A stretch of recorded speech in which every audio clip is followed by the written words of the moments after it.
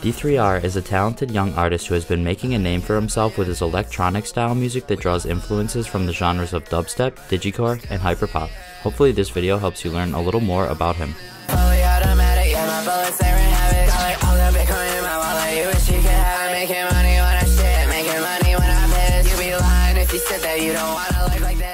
D3R grew up in British Columbia, Canada and took an interest in technology early on. He said he stayed inside on the internet and played video games while most kids around him were involved with outdoor activities.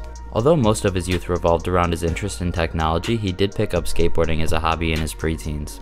Music entered his life early as well. His father was a musician and pushed D3R into choir by the age of 3 and piano lessons by the age of 6. D3R hated it at the time, but looking back he's grateful for it. He said these experiences didn't exactly transfer into his music today directly, but feels somewhere in his subconscious they might have added value to where his art is currently. It's also worth mentioning as a kid that D3R's father used to take him to see the band Rush in concert, being that Rush was his father's favorite band.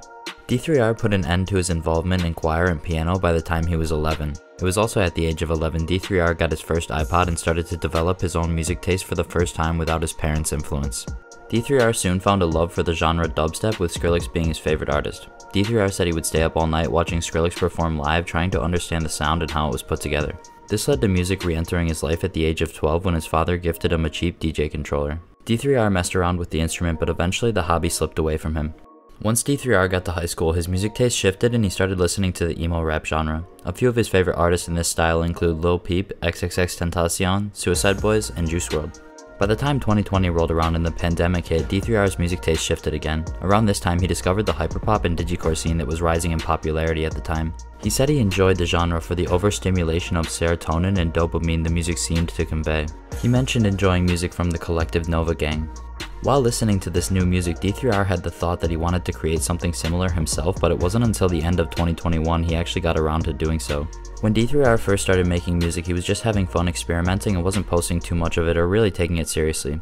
He said he liked the aspect of using nightcore as a way to kind of hide his own voice at the time.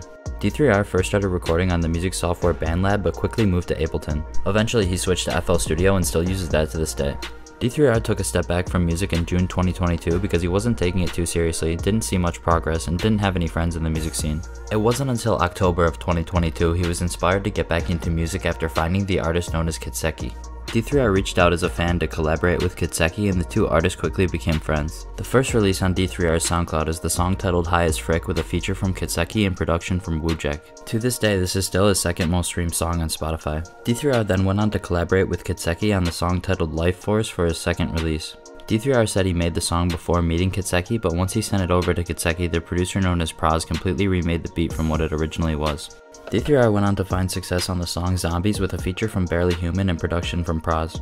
Another notable song is the song titled Pills Got Us Falling in Love with Kitseki, Wasty, and Praz. D3R's most recent song getting a lot of attention is the song Toxic, again produced by Praz with a Barely Human feature. This song quickly jumped to his most streamed song and obtained over 1 million streams in little over a month of its release. This song found a lot of attention through TikTok. D3R feels having friends that make music is one of the most important things and gives a lot of credit to Kitseki for helping him find his group of friends/collaborators. D3R was part of the collective titled Euro Boys ran by Kitseki with the artists Praz, Zyja, Wujek, Artisan, and M1V. This collective is currently inactive.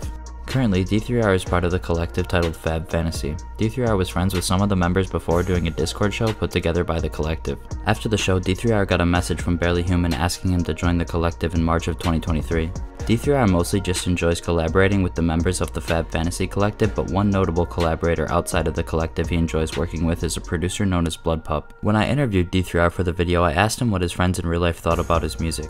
He said they were supportive in a weird way, but they didn't understand it or think any success would come from it. He said after finding success with music, his friends were pretty shocked.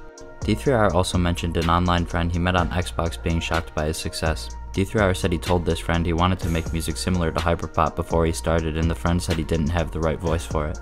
Going forward, D3R is working on making the themes and his lyrics more meaningful to him, saying that making music about partying was beginning to get boring. The first example of this was in the song Toxic, which responded well with the fans. He's working on putting together a full project with these more mature lyrics. He actually had a full project with Praz almost finished but scrapped it to pursue the change in his music. D3R also hopes to travel sometime in the near future to meet up with music friends. D3R is a great young artist and I look forward to seeing where he goes. Well, that's all for this video. Big shout out to Hopeless for the edit, and please subscribe for more mini documentaries on various underground artists.